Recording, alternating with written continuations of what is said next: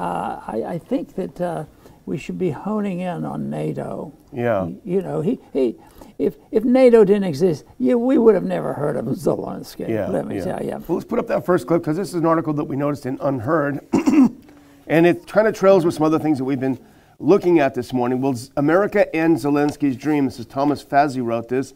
The pro-war consensus seems to be weakening. It's a very good article that we recommend reading. What he talks about in the article is how much the establishment figures, and he cites David Ignatius, he cites the Washington Post, he cites Josh Hammer with a piece in Newsweek, he cites David Sanger, very pro-war traditionally, Elon Musk, who's not necessarily pro-war, but essentially these are all the figures of the establishment who are now changing their tune out, and they're not turning anti-war.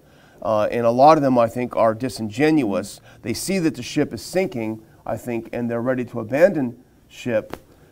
And I think that's also being reflected in the Republican leadership. And this is something else I think that ties into the same thing.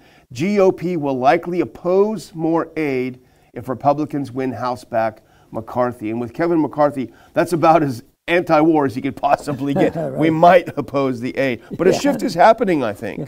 When you run an empire, the end of an empire comes when people who run the empire forget about the people who are paying for it, and there's finally a rebellion against it. And it doesn't have to be a violent rebellion. And I think people are starting to oppose the war.